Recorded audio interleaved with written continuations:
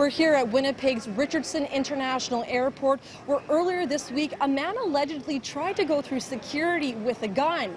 RCMP said it happened on Monday when a passenger who was flying to Toronto went through security with a garment bag which had a firearm in it.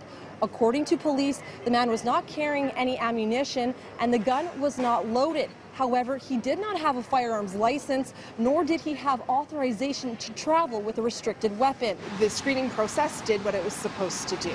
It caught the weapon. Police were alerted immediately. There was no threat to the safety of the public in this situation.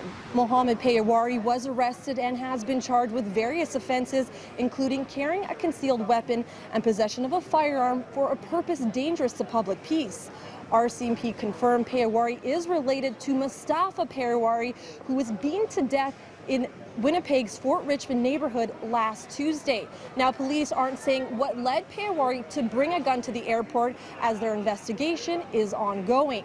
Reporting for City News in Winnipeg, I'm Sarolta Sakiw.